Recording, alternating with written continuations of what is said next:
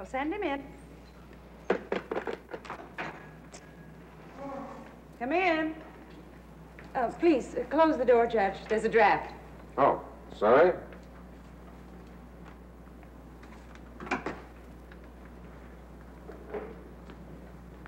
The governor? The governor is in conference. Sit down, Judge. He'll be with you in a moment.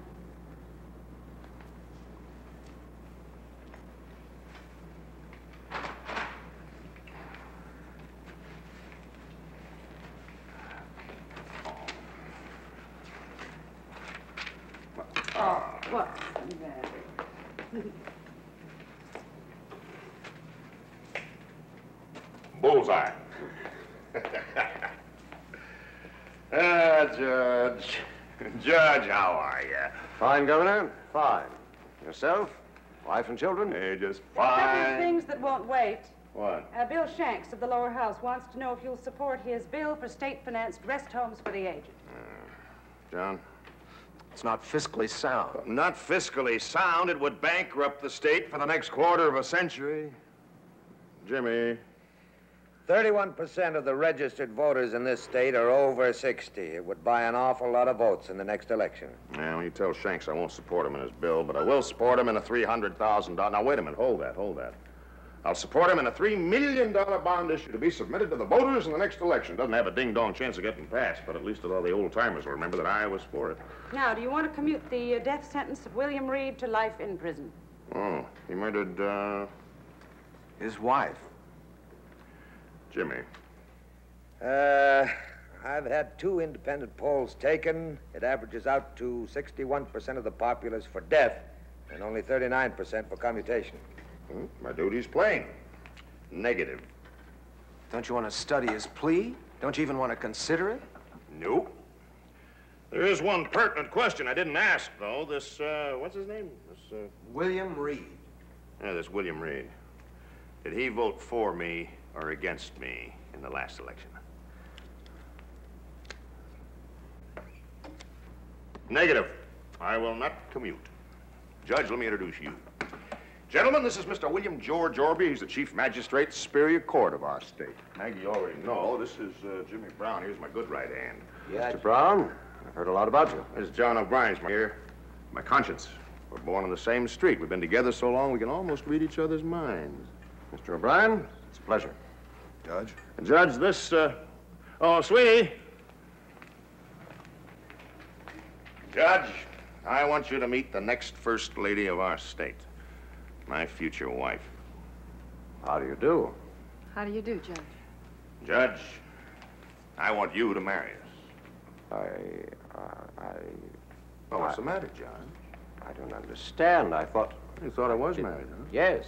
Well, I am, Judge. I want you to take care of that, too. Take care of it. Sweetie, you better run along now. I'll be with you in about 20 minutes, then you and I are going to do this town up right.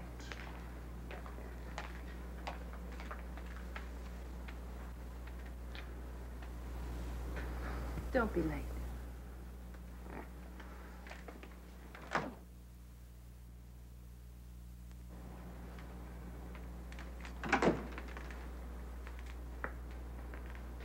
Yes, Judge. My divorce.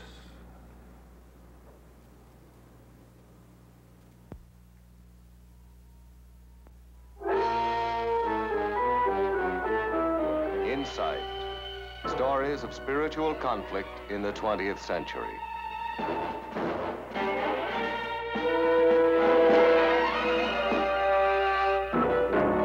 Insight.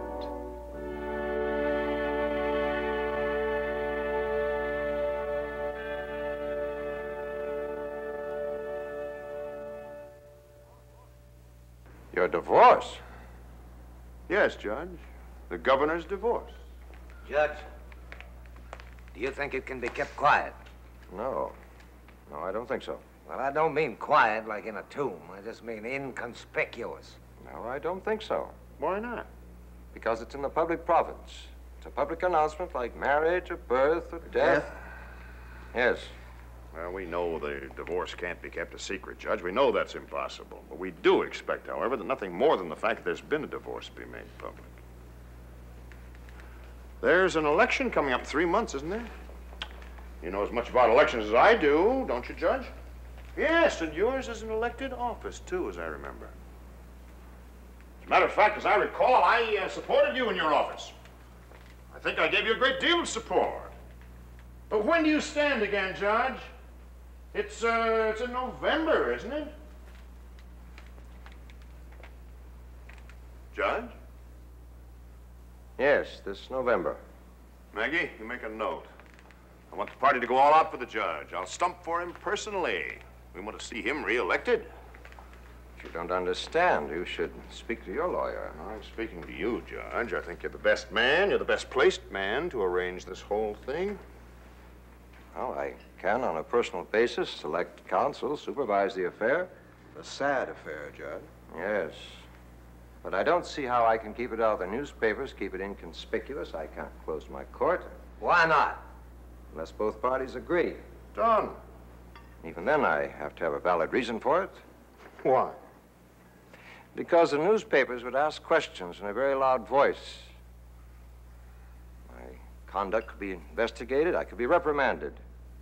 But more to the point, Governor, secrecy would be self-defeating. It would, as it were, whet the appetites of the newspapers and television and so forth. Well, that does it.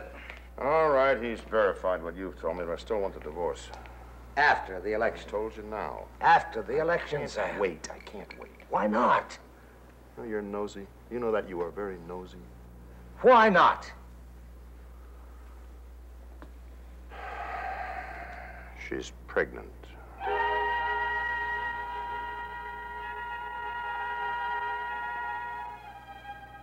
Tell her to get an abortion. It's that simple, Sam. Tell her to get an abortion. Nope.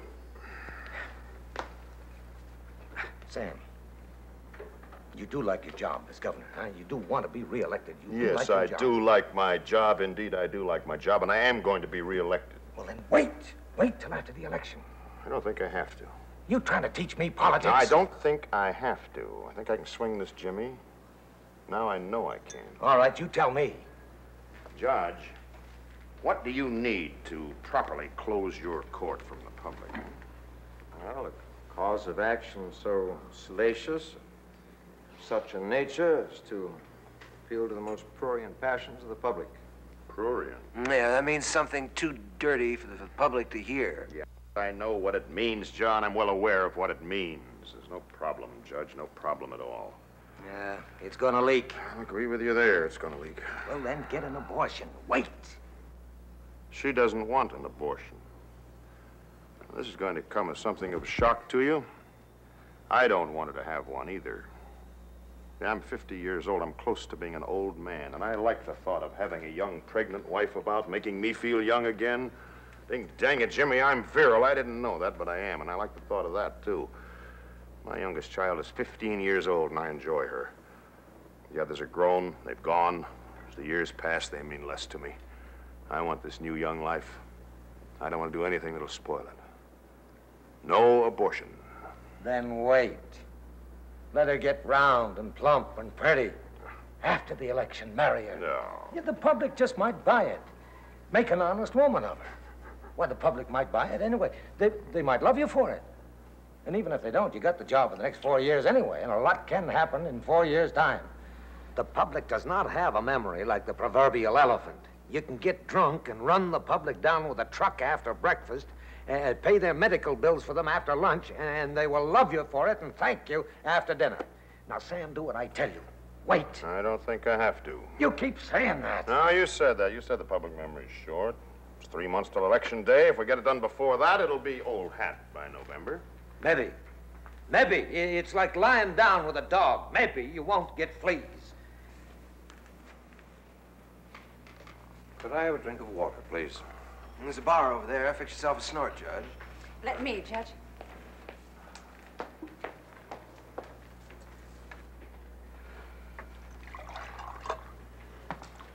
Thank you.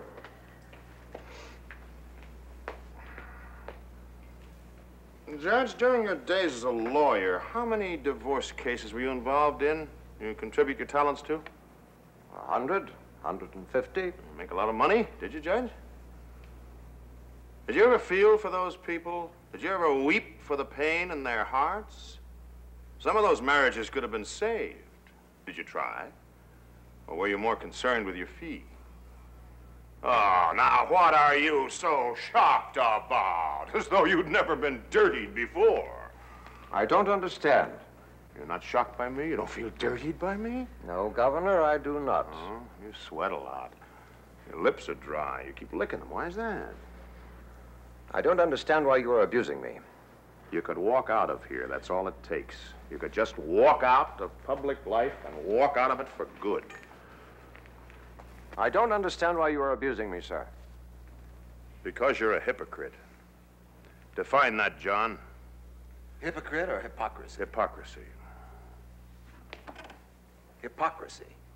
The act or practice of feigning to be what one is not, to feel what one does not feel, especially the false assumption of an appearance of virtue or religion, canting simulation of goodness.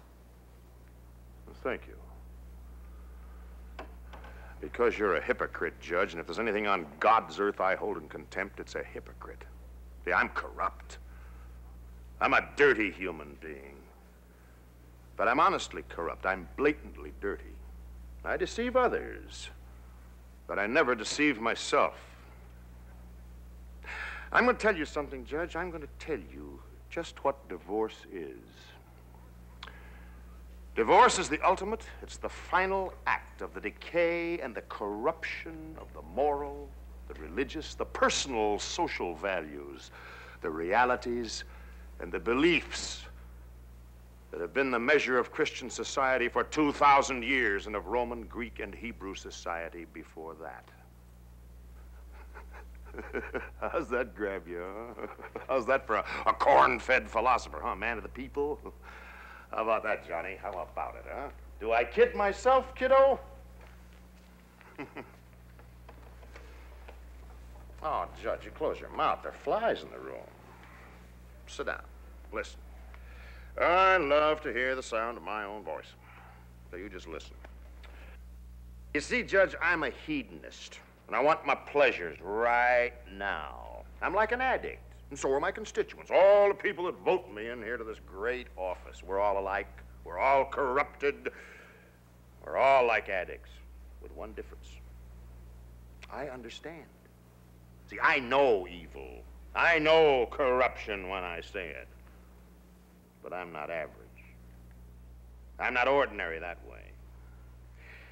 You see, most men practice self-delusion, but I'll be hanged if I will. Divorce is an announcement. It's a confirmation, an affirmation of personal weakness and failure and spiritual decay. Spiritual. Oh, did you get the word, Johnny boy? And make a note that I know what it means. Divorce is a public proclamation of the inability of human beings to love, to give rather than to take, to help rather than to hurt. It's an act of cheap and selfish human beings. And that's the electorate, Judge. And that's me, Johnny boy. And I want my divorce, and I want it right now. The leader of his people. I haven't finished. The people's choice. The noblest they had to offer, the wisest and the best. I told you I wasn't finished, and I'm coming to that, Johnny boy. I'm coming to the people and myself. I'm going to tell you all about the people and myself. No, you're not. Because I'm through. I'm leaving, Sammy boy. Wait. For old time's sake? For old time's sake, huh? You know how I hate to have anybody walk out when I'm making a speech. I don't know you, Sam. You used to be a... The world used to be young. Come on, stay a while. At least until Jimmy here finishes that cigar.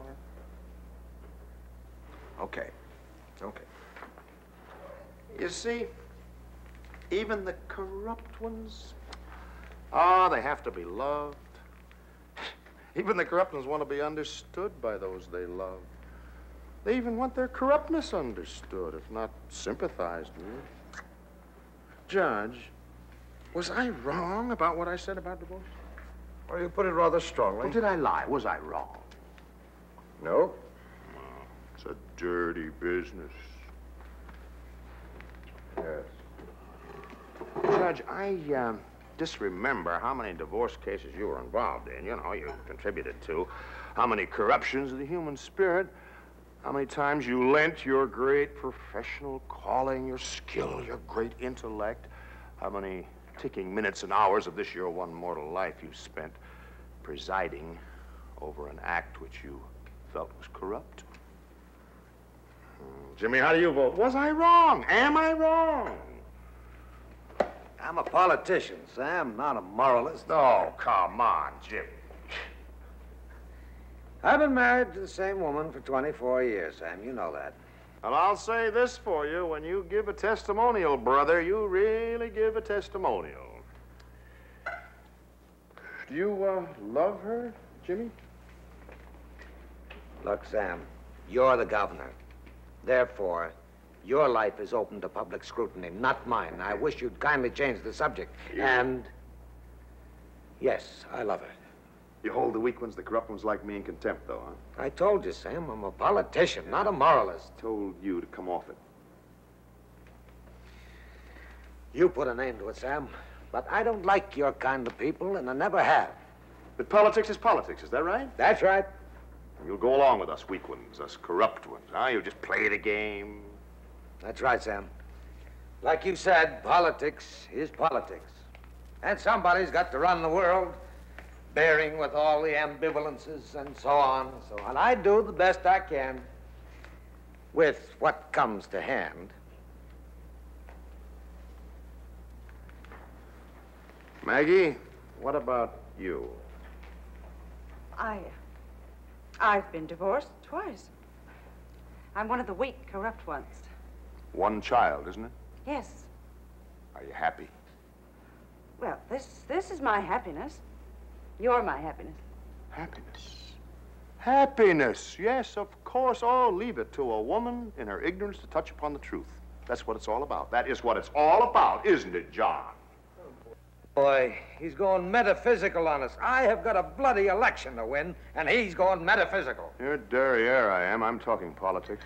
Politics? What do you think it's all about except how to win an election and be happy at the same time? Personally happy. John, define that for me, please. Happy or happiness? You choose.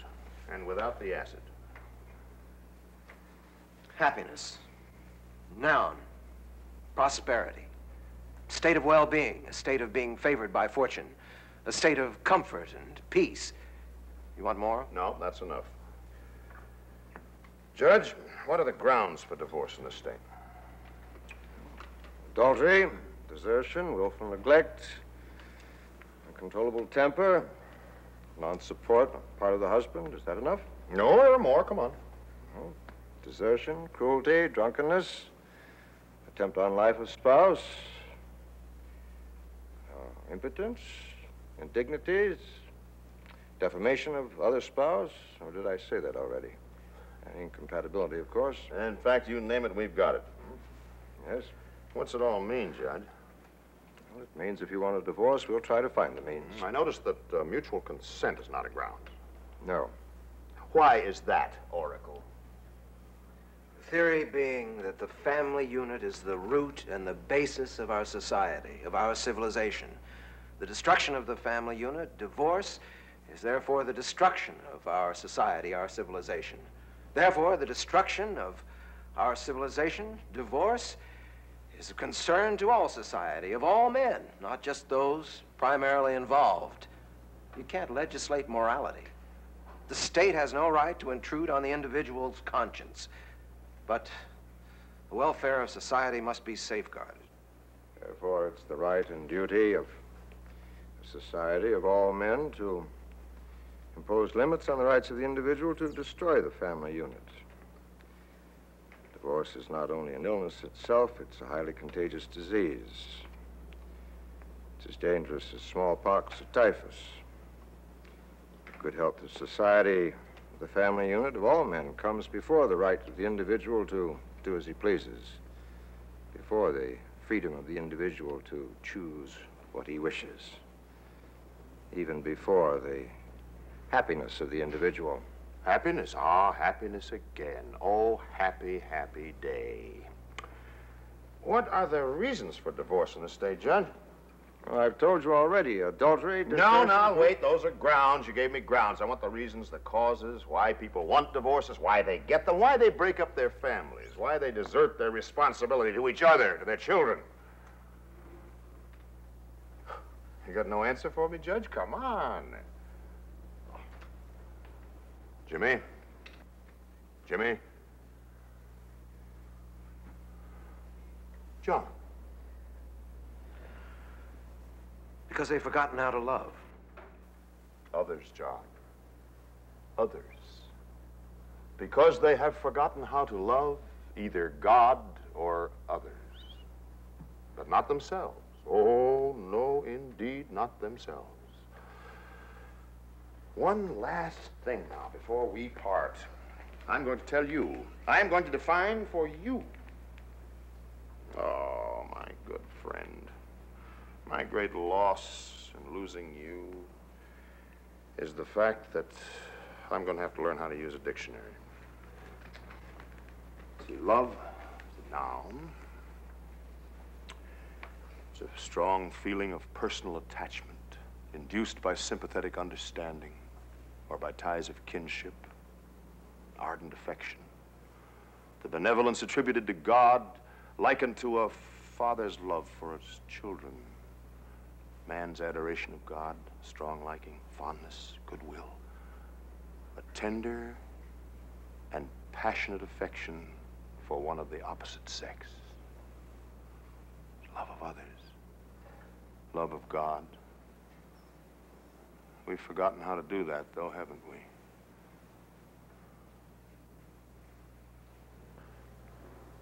You see, love is essentially sacrificial.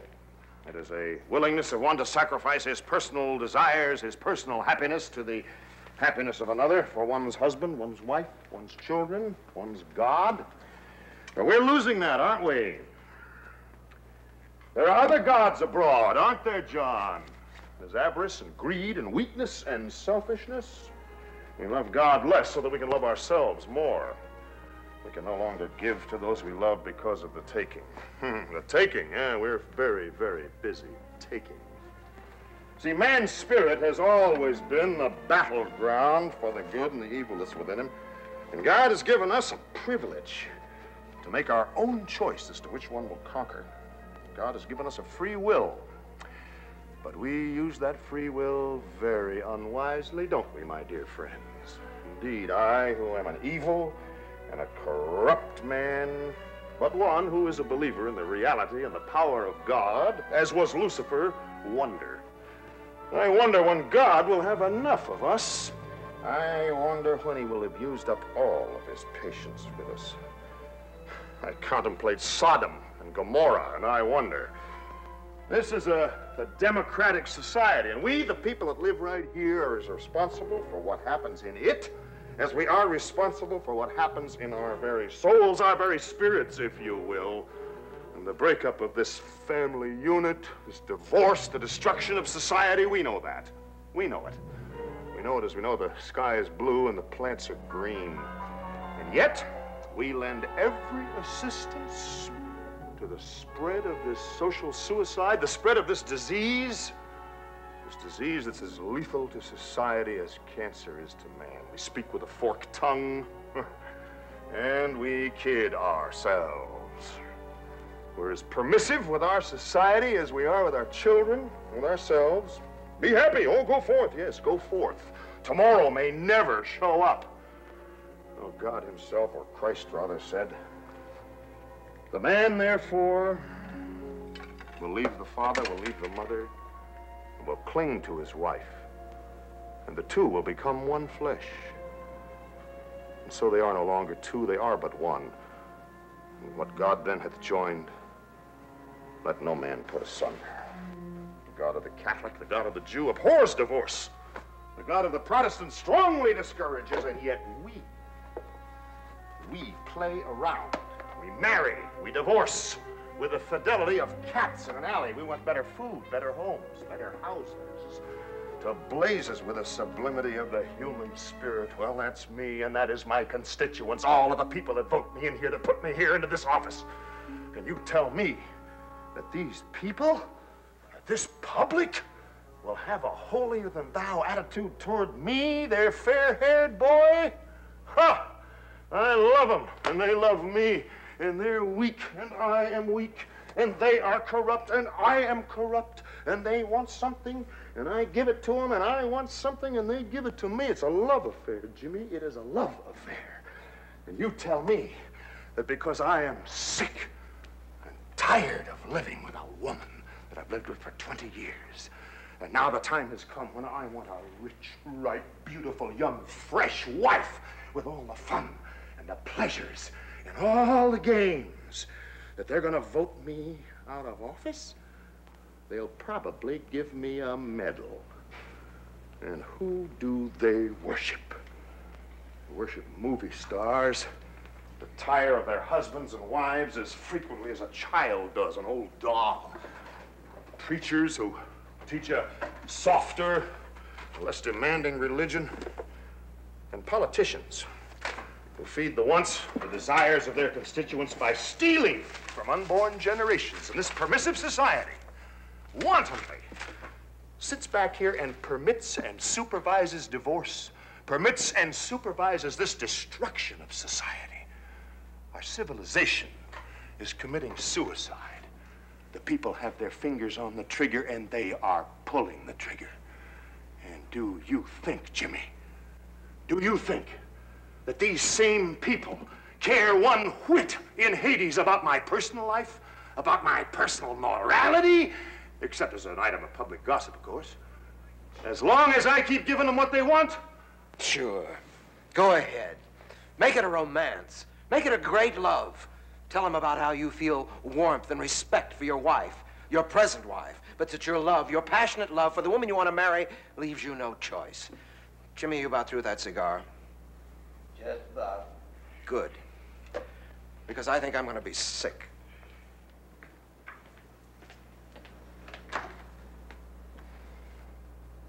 Goodbye, Sam.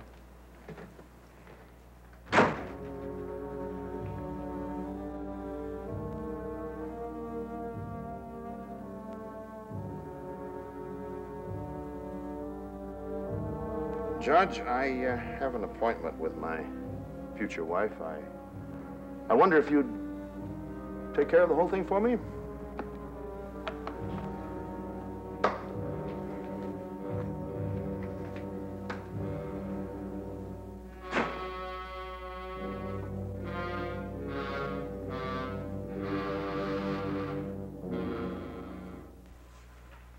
The governor doesn't think much of the moral fiber of our people.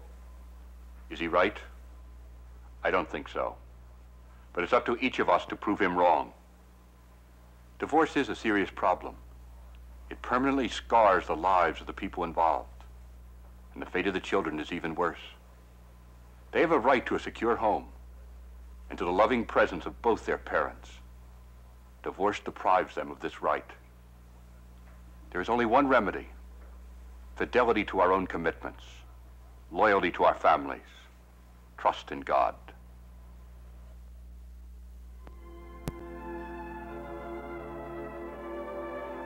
Insight is a production of the Paulist Fathers, a group of Catholic priests who serve their God by serving those outside their church.